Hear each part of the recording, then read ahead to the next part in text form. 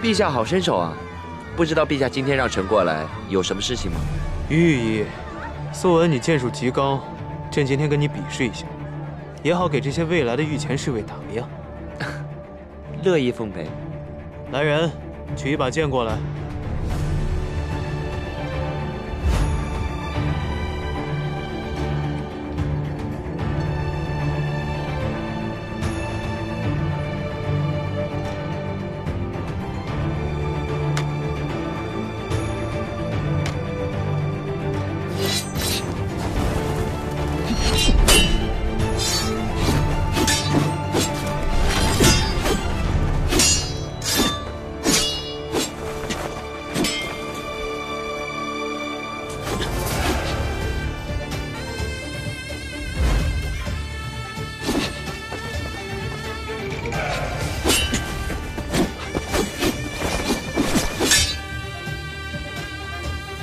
你喜欢金凤？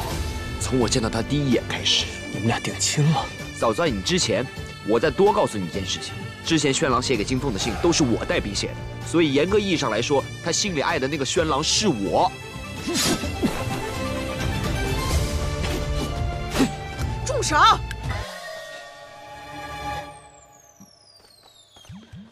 哎，你正经事不做，跑这儿来打架来了？我怎么了？ 你怎么了？我娘说的果然没错，男人永远都意识不到自己错哪儿了。我救了你，还得给你道歉？看见了吧，自以为是。现在在皇后心目中，谁是英雄，谁是狗熊，一目了然了。你闭嘴，和你有什么关系啊？你以为想做我的英雄就能做了？我的英雄得我自己做主。还有啊，我的男人只能我自己骂，别人敢骂一句试试？听见了吗？你也太自以为是了！你以为你单独行动就很帅吗？你以为你是皇上你就了不起啊？可以不考虑我的感受了？你以为在我危险的时候出来替我挡一下，你就是英雄了？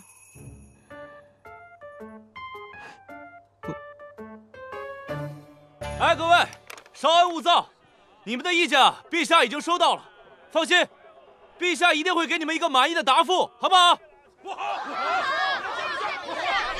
我们要见陛下。 这些西越人直接闯到了我的店里，把我的古董全给我抢走了。你这算好的，他们直接闯到了我的家里了，说是要找人，结果把我的福仔给抢走了。我的福仔呀，我都已经养了10几年了。这些西越人说他们在京城可以自由行走，这都是陛下允许的，这可倒好。 都自由到我家里来了，他们上完茅厕都不带冲水的。理解，哎，别去，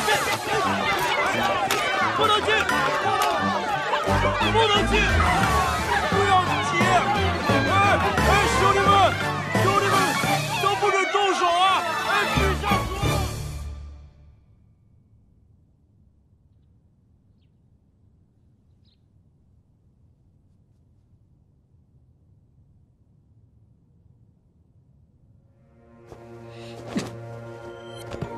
方大人，臣在。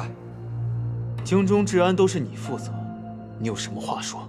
陛下，西越国的人猖狂得很，仗着陛下对他们格外的恩典，目中无人呐。滋扰百姓，强取豪夺，无恶不作，这都是朕的恩典。辅相大人，西越使者。 在京事宜也是你负责的，你有什么话说？陛下，稍安勿躁，臣能保证，西越国使者扰民的事儿不会再发生了。辅相大人这是想到了应对之法？不用想法子。为何？因为今天早上使者已经走了。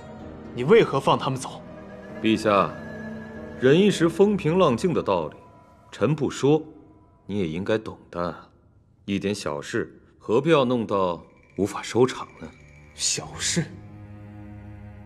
百姓之事，在辅相眼中竟是小事。那以辅相看来，这件事就这么算了？我怎么看不重要，他们怎么看，猜中了。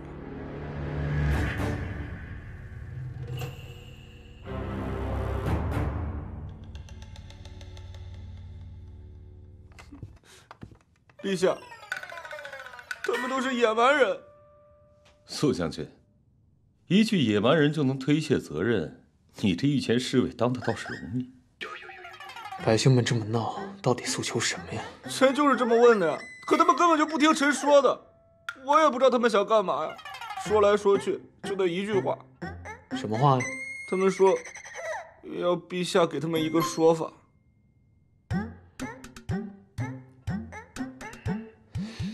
行，知道了，你去养伤吧，把你鼻血擦了。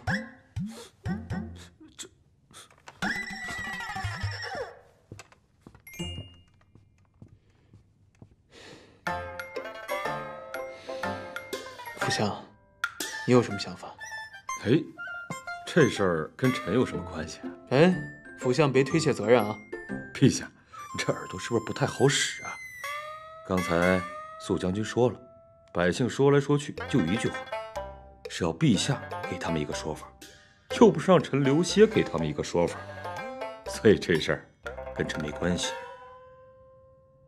哎呦，你看，臣既然没事了，那臣就先告退了。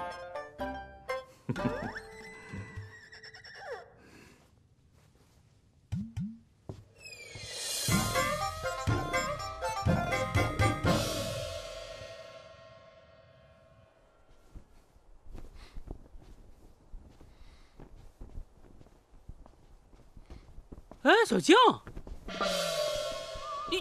你这是怎么了？没怎么。你都流鼻血了？哎呀，小伤，没事。哎呀，一个大男人，你受点伤至于吗？陛下他，陛下怎么了？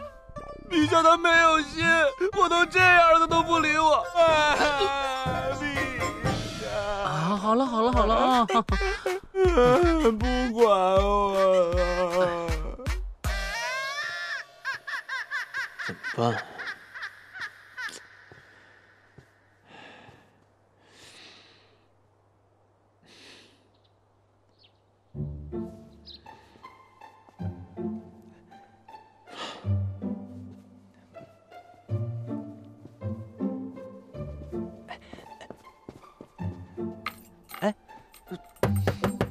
素芳，开门，皇上来了。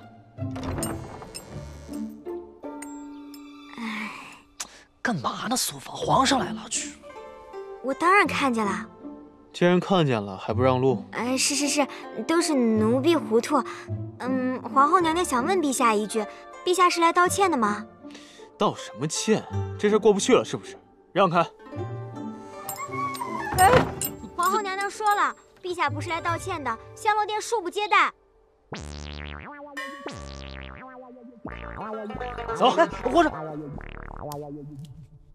娘娘，您就不怕陛下真的不来道歉啊？怕呀。那你还把他关在门外？那有什么关系啊？我怕他不道歉那是我的事儿，他错了就该道歉那是他的事儿。可是，你有什么想问的就问，有什么想说的就说，我又不罚你。娘娘，您说您跟陛下虽然情投意合，但是陛下呢，他始终还是陛下呀。什么意思啊？我的意思就是，陛下他不管怎么说，他都是一国之君，他是天下之主，他是这天底下身份最尊贵的人，他怎么可能主动去跟人家道歉呢？对不对？我寻思着，他就算是天下之主，他不也还是个人吗？那不跟咱们一样吃饭睡觉上茅厕吗？我们都能道歉，他为什么不能？总之呢，错了就是错了，不管是谁，错了就得道歉。吃。好像也有道理。吃一个。哎呀，中午吃多了，裙子都紧了。娘娘，这衣服看着真凉快。是吧？我也觉得这衣服最凉快了。如果能天天穿这个就好了。